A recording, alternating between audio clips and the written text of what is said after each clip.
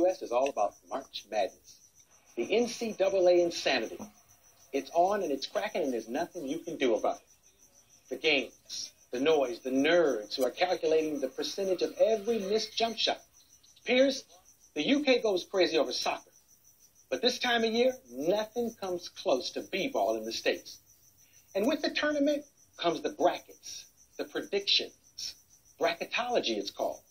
And everyone has their picks from that sheet of paper. The weird guy who sweats in your office, the grandmas at the book club, even folks who think Orange Men is the latest self-tanning product. They're in on it too. President Obama is also feeling bracket fever. And maybe something more. 11 of his Sweet 16 teams are from swing states. And his final four choices, North Carolina, Kentucky, Ohio State, and Missouri, are key battleground contests too. Obama thinks Carolina will win it all. But when you're the president and playing brackets in politics, the game, my friend, ends in November.